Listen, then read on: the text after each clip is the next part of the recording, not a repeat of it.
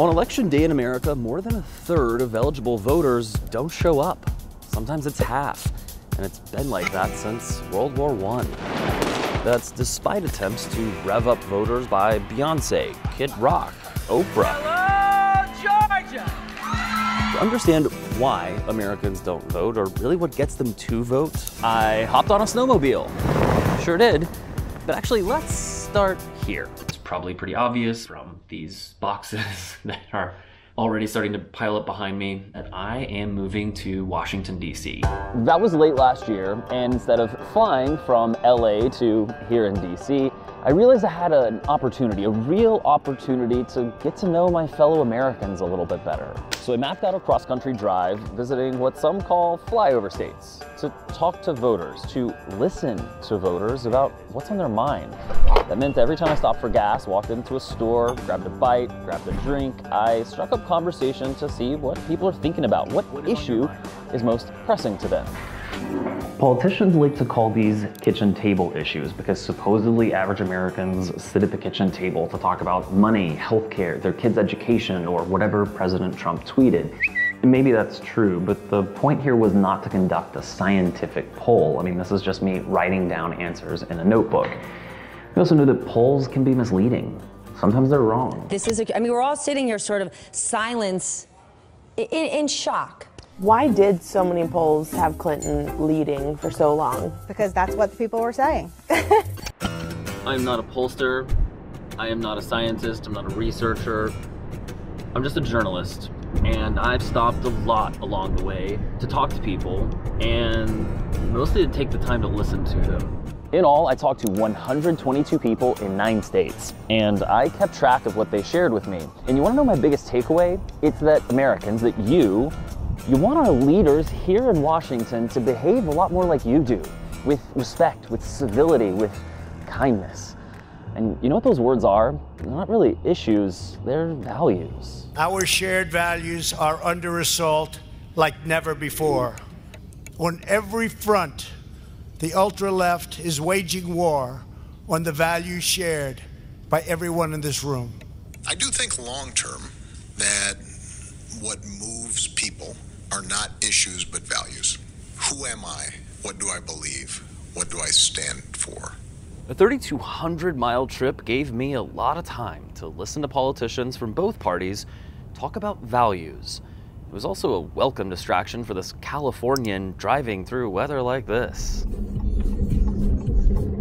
That drive gives new meaning to the term white-knuckle driving. That was really intense, kind of scary. But it always seemed to be worth it because on the other end, I was met with something different people called the same thing. Southern hospitality, Minnesota nice, a warm welcome, which is exactly what I got in Iowa. How nice were those people, and how beautiful is this town? It's not even Christmas anymore, and I feel like I'm in a Christmas movie.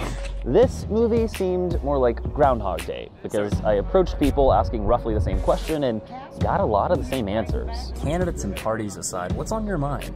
I'd like to see a little sanity, just nice, just treating each other well. In America, everybody getting along a little better, around the world getting along a little better, you know, trying to see each other's point of views and trying to come up with some common ground. To make sure I'm thinking about more than just myself. It's like, there's a lot of other people in this world, so why don't I tend to take care of it? Each of those people live in different states, Iowa, Ohio, Michigan, with very different life experiences, but all seem to share a common desire that we just consider one another a little bit more, that we respect one another a little bit more.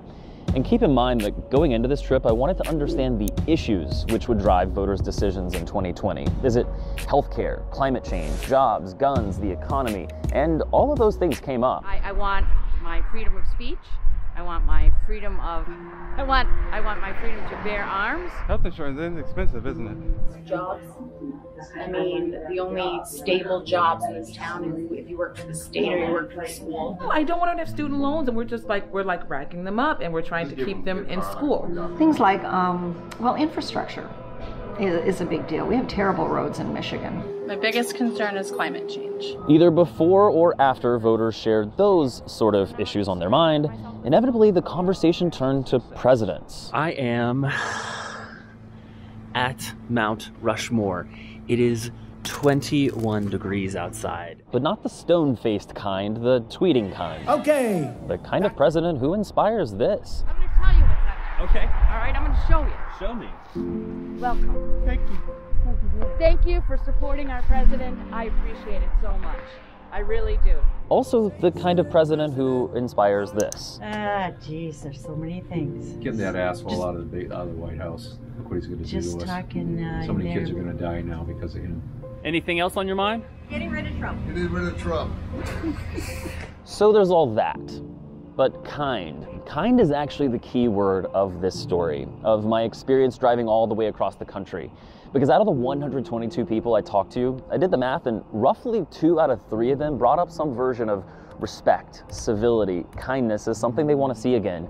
Values they want to see again, especially here in Washington. Mr. Speaker, The chair will put them in rows. Mr. Speaker, The questions on the adoption amendments. vote on the committee Those in rising. favor say aye. Mr. Speaker. So yeah, it can be much easier to listen away from Washington. And what I learned from chatting up tourists at Old Faithful, from parents of a daughter with special needs, and from a college student who's just struggling to pay for school was ultimately that we're not so different.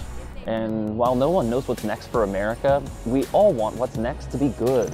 The thing that stands out most to me was a conversation with a lady in Wyoming. And she said, whatever happened to us just being nice to each other? We can disagree with someone, but that doesn't mean we have to be mean to them. So what's next with this story? Yes, I mentioned Oprah, I mentioned snowmobiles, and I promise I won't let you down. But we're also going to look at a time that no Gen Z or millennial was alive to remember. A time when a peanut farmer became president. One of the very first tasks facing any new president is the unification of our country. But the biggest thing is that we'll look at what really drives a person to vote. And here's a spoiler, it's almost always values. So what are your values? What gets you to vote? What gets you excited to vote, maybe for the very first time this year? Well, here's how to reach me. I'd love to know what's on your mind. Tell me where you live, maybe how old you are, but most importantly, tell me what you value the most.